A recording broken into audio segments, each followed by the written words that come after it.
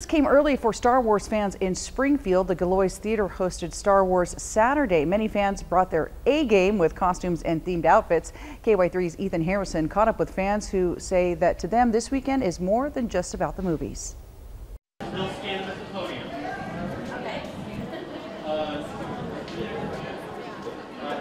Every show is somebody's favorite, right? We're in the memory making business, and so this particular day is exciting for me because you're seeing intergenerational memories. You're seeing parents and now grandparents that are bringing their kids and grandkids to say, this is the way that I saw this. And this really was a phenomenon when it came out in 1977. It was a phenomenon.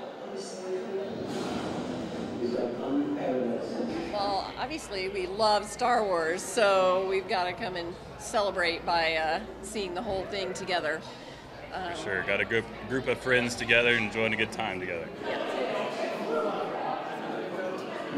It's a little before our time. We didn't get to see the first ones in the theater, so it's pretty exciting to get to come see all of them at once.